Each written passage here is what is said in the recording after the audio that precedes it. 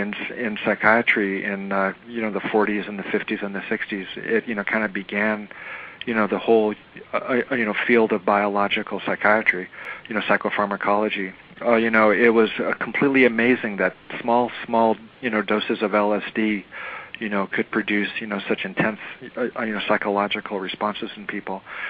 So that got people interested in serotonin and brain receptors and all kinds of things. Thorazine came out at around the same time. Serotonin was discovered at the same time. So LSD was pivotal in the development of biological psychiatry and psychopharmacology. And after these drugs got abused or abusable, the government clamped down on their study too. I was about to ask you what kind of rigorous approval process did the FDA and DEA put you through, just so you could have these studies? Oh, it was pretty intense. I had to work, fairly much, full time for 2 years to get, the permits for my DMT study. And that was because it had been so long, and the rules and the regulations had changed, and all of the managers at FDA and DEA had changed over the last 20 years or so.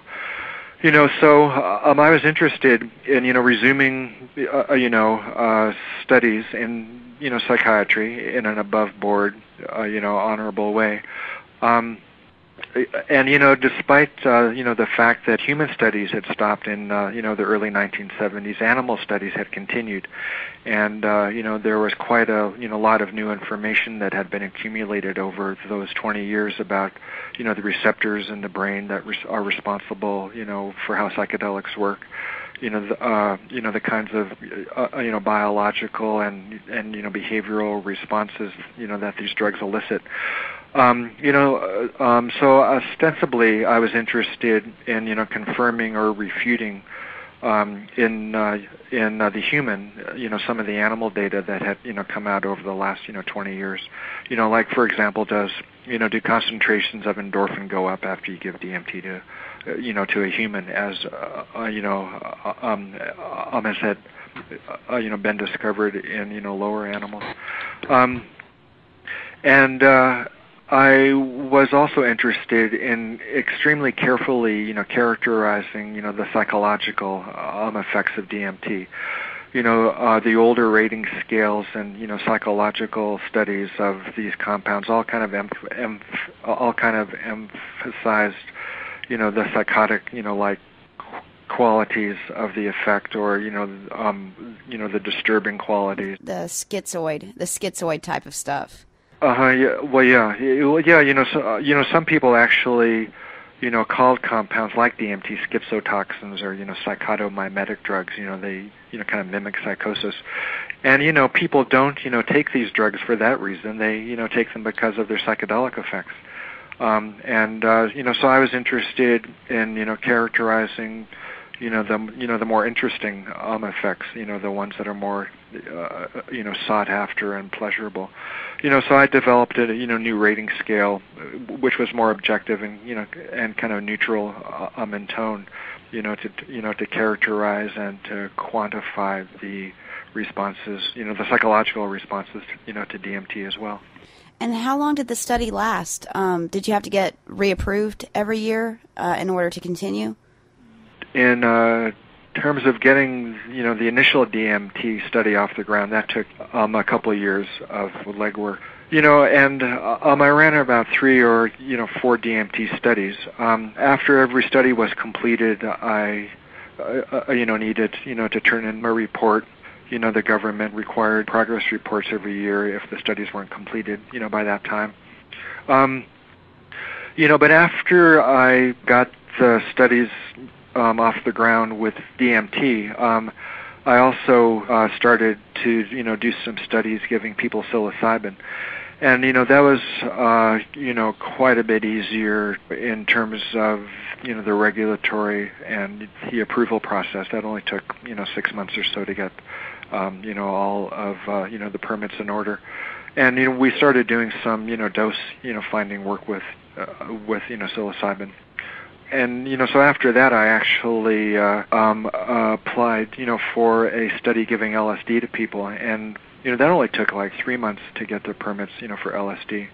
So it, was easier each time because the government and I had kind of worked out a routine for getting human studies articulated and approved and off the drawing board. So it, became easier every time. That brings me to another question that's not on the list, but why was the government so opposed to using DMT versus LSD? Why did they think that LSD was somehow better or easier to approve? I think that it took 2 years to get the DMT work going because it was the first study of any kind with these drugs of any sort in humans in the U.S. in 20 years. So I actually began with DMT because it was a relatively obscure drug, and it didn't carry the same kind of baggage as LSD. Stigma. Yeah, the same kind of stigma. Yeah, so I think if I had begun with an LSD study, it would have been a lot more complicated actually. I was interested in DMT because it was off the radar at the time. And wouldn't kind of draw the same kind of scrutiny as an LSD study. And you ran into a lot of opposition, didn't you? Whenever you first tried to associate DMT with or the pineal gland, was it the pineal gland with psychedelic experiences? Oh, well, the whole pineal story is, kind of an interesting one. It's, kind of bit me on the ass, more than once, this whole pineal thing. I was interested in the pineal gland, because it's got an esoteric history over the millennia. It's a, third eye in lower animals. It, has got a, long, illustrious, esoteric, kind of history. Descartes believed it was, the seat of the soul, and it was the organ in the brain through which God communicated with us. And, there are all kinds of interesting compounds and enzymes and components in the pineal gland. So I speculated that there could be psychedelic, compounds in the pineal gland. I even wondered if, perhaps melatonin has some psychedelic effects. So I started a study with melatonin in humans at the University of New Mexico in the mid-1980s. And, we gave a lot of melatonin to lots of people. We suppressed melatonin. We gave small, medium, big doses. And, I was, kind of hoping that, melatonin would have, some psychedelic properties. But it just made people sleepy, right? Yeah, it was just, kind of sedating. Even, when we accidentally overdosed, somebody one time, he just became drowsy. That was about it. And so I kind of turned my attention away from the pineal and, any kind of putative, psychedelics, that could exist there, and went straight into the DMT work. In, the DMT book, I speculate about, the pineal making DMT and, being released at, particular, points in time, but it still is a hypothesis. It isn't true. It's not fact. It's not data.